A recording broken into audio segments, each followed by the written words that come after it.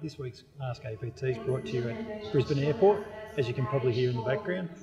I was asked this week about reliability of hydraulic systems and should they be reliable, should we be able to rely on them, and things like leaks and breakdowns.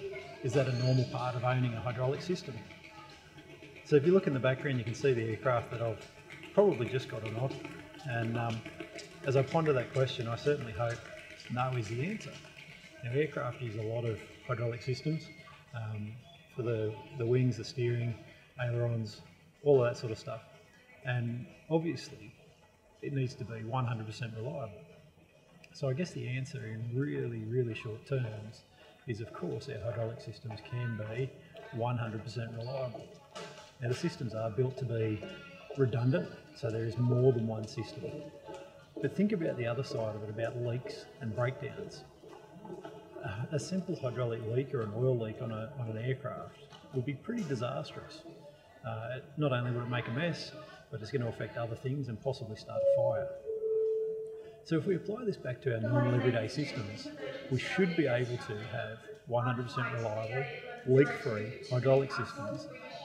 And on a site, it's something that we should be applying or trying to achieve at all times, no matter what.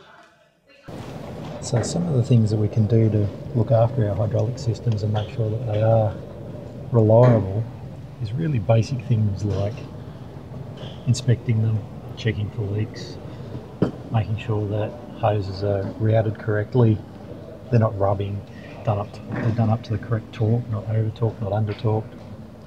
But also things like in the design phase, using the right components and the right equipment to make sure the system is going to be reliable. So that starts with everywhere from actuators, valves and all that sort of stuff, but also into things like hoses, fittings, connections, elbows. Excessive fittings, excessive elbows in a system all contribute to things like leaks, and not using the right type of connections will ultimately result in leaks as well. Other things to look at are the life cycle of the equipment, and typical life cycle management of any type of equipment should include how long it's supposed to last and ensuring that we change it out before it fails rather than doing a run to failure. So this week's fairly short. Yes, we can have reliable hydraulic systems. Yes, we can have leak-free hydraulic systems, and as a part of our maintenance on site, we should be aiming to make that happen. Run to failure shouldn't be the normal, it should be an out of the ordinary. That's this week's Ask APT. Hope you got something out of it. Have a think about it. Leave any comments below, and as always, get in touch with us with your questions.